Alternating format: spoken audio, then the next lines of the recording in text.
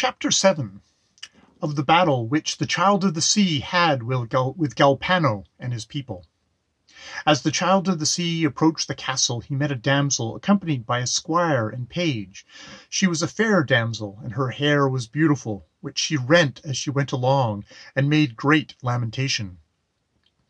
When the knight heard how she had suffered from the custom of the castle, he took her bridle and said, "Come with me, and I shall avenge you." So they rode on and entered the base court where a knight was on horseback, who said to him, "Come on, and receive your dishonor." "Tell me," quoth the child, "art thou the villain who forced this lady?" "No," said he, "but if I were, what wouldst thou then?" "Revenge her," said the Child of the Sea. The knight of the castle then spurred his horse and ran at him full speed. But the child, meeting him in full career, gave him such a greeting that shield nor breastplate availed, for the lance went through his shoulder, and he fell down dead. The child drew out the lance, and met the second knight so directly that he rent his helmet from his head, and bore him to the ground. He cried for help, whereupon 3 halberders issued out, to whom he said, Kill this traitor." They all ran violently on the child, and slew his horse, but he lightly rose, and first he drove his lance through the knight, between the ears and neck, then bestirred himself against the other 3, who coming behind had wounded him in the shoulder, so that he lost much blood. Full well he recompensed the villain that did it, for he clove him down to the chest. The others fled, crying aloud for help. The child leapt on the horse of one of the knights and followed, and he saw a knight unarmed at the door, who cried out to him, "What hath moved thee to come here and kill my people?" "Sir," quoth the damsel, this is the villain?" "The villain," said the child, "that dearly thou shalt pay for thy disloyal dealing. Go arm thee, else I will slay thee naked as thou art, for to such wretches there should be no mercy shown." But the damsel cried out, "Kill him, that he live not to abuse any more, for that will be to your account." "Ah, wretch," quoth he, "in an evil hour came he hither in thy company."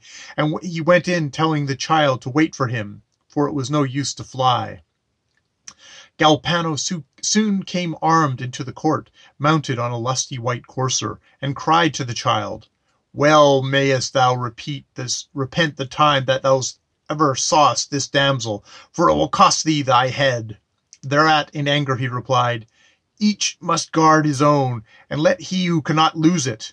Without longer stay they couched their spears, which in their encounter pierced through shield and armor to the flesh, and so forcibly did shields, helmets, and bodies clash together that they both fell.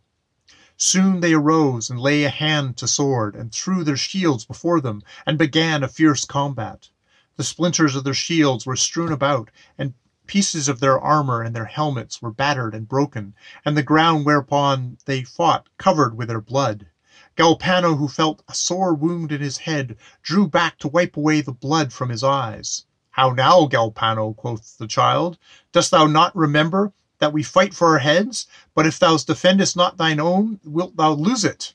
"Be patient a while," answered Galpano, "and let us breathe a little. We have time enough to make an end." "Not so," said the child. "I do not combat thee for courtesy." And so fiercely that he smote him, that he bent his knees to the ground, yet quickly he arose and defended himself.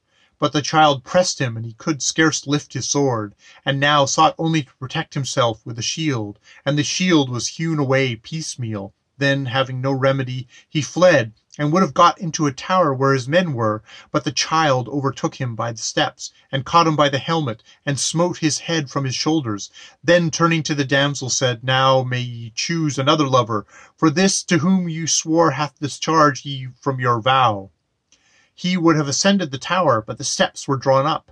Then, mounting the horse of Galpano, which was a goodly one, he said, "Let us be gone. I will take the head of this villain," said she, "and present it to the knight whom I am sent on your behalf." The child answered, "Not the head. That will be troublesome. Take the helmet instead." And he asked to whom she was going. "To Argaze," she said, "son of the King of Scotland." Then she by her importunity learnt who had succoured her, and went her way. The child rode on, but he bled fast along the way, and the white horse was stained with his blood. About an hour of vespers he saw a castle from whence an unarmed knight came out to meet him, and asked him where he took those wounds. In a castle not far behind. And that horse? I took it from him in place of my own, which they slew there. And where is the knight whose it was? He has lost his head, said the child. Then would the knight have kissed his feet, saying, Ah, sir, you are right welcome, for by you have I recovered my honor, for this is the one whom Galpano had conquered. Sir knight, then said the child, where can I find some better than on...